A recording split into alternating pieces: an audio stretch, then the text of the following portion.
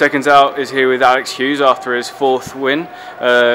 Came by way of KO in the second round. How do you feel? Yeah, I feel good. Felt a bit slow starting off, but as soon as I felt my groove a bit then, it was good, yeah. So landed a nice right hand and that was it then. And as a Welshman fighting in England, how does that impact you? I mean, you have to travel. Only once I've ever fought in my country, to be honest, so I'm more used to coming away than staying home.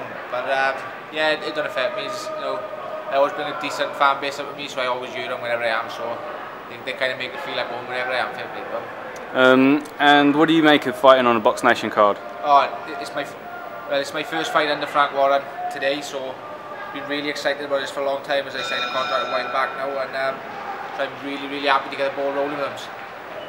And what do you make of your opponent?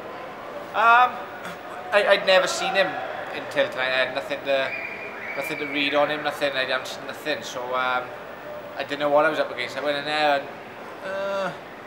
and I could see the things he's doing, but like I said, I felt a bit slow starting off. But as soon as I timed his jab nice and landed that right hand, that was the end of it, really.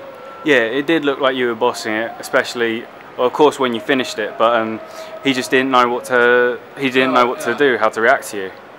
No, but yeah, like I said, a bit slow starting off. But as soon as I found my rhythm, maybe if it'd gone a bit longer, we weren't planning on getting out there in the first. I would like we were showing a bit more.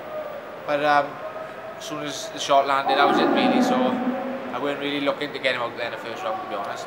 And what do you want to do and achieve in your division for the rest of the year? More than anything at the minute, I just want to keep really busy, I don't lose ring time, and we'll just see where we go from there then, really.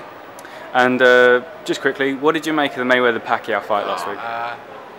Yeah, he's on a completely different level. Anyone who says Pacquiao won, I don't have a clue what they're looking at, in all fairness. I thought he was, well, I think everyone thought it was anyone who would have beat him would have been Manny Pacquiao, and to shut him out like I said, he's got to be one of the best ever, definitely. Cheers, thank you very much, Alex. Good luck.